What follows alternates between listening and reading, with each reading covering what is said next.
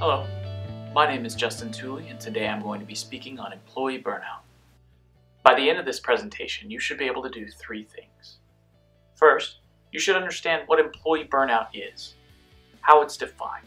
The second one is you're going to understand perhaps what it can do to your organization. And the third thing is we're going to identify perhaps one potential solution utilizing the transformational leadership theory.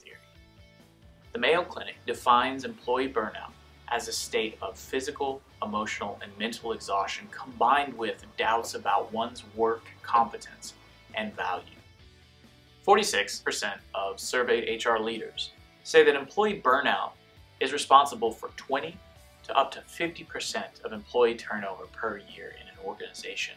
They even have a term for it called burn and churn. There were 4 identified causes of employee burnout. The first, excessive overtime or after-hours work. The second one is unfair compensation. From 2000 to 2014, economic productivity increased over 21%, meaning we were working harder and producing more, and yet wages from that time period only grew 1.2%.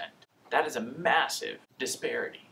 The third reason is actually insufficient technology to keep up with the rapid pace of the modern workforce. And finally, and perhaps the most telling, would be an unreasonable workload. A Project Time Off study said that more than half of employees didn't use their vacation time in 2015 simply because they couldn't find the time to get ahead of their heavy workload. Okay, so we understand that employee burnout is bad on an individual level, and people aren't taking their time and they don't perhaps have the right equipment and they're having to work too hard. But what does it really cost the organization for employee burnout?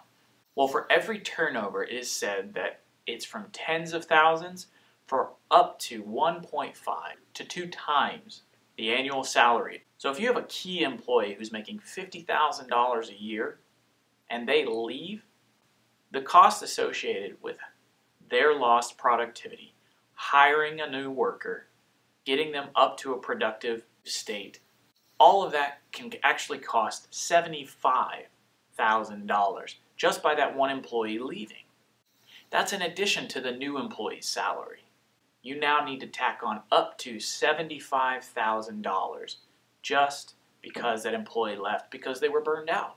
But in organizations that have hundreds, thousands, tens of thousands, you do this over and over and over, you're looking at millions of dollars lost every year simply because of burnout.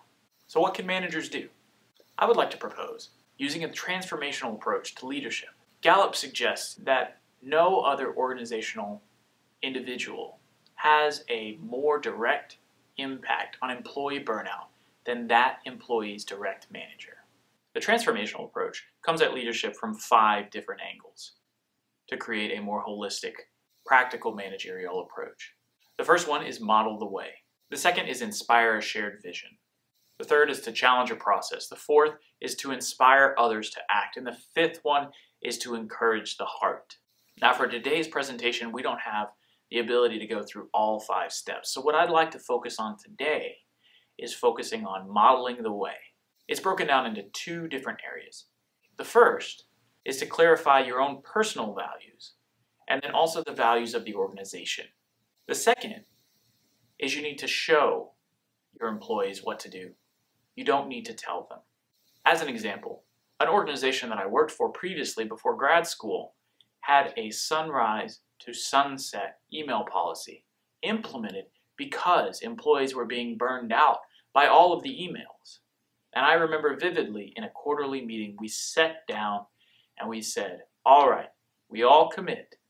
No emails need to be answered before sunrise, and no emails need to be sent after sunset. This came directly from our chief, and not 48 hours later, I got an email from our chief asking me for something by 8 a.m. the next morning.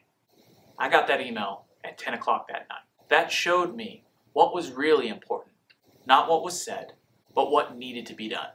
So from that point on, I knew exactly what was expected. And at that organization, as organizational leaders, we have the responsibility to create a culture that allows them to succeed so we don't have to spend our time managing. And one of the ways that we can do it is by modeling those things that we believe are important. Employees are assets to an organization, and they appreciate over time.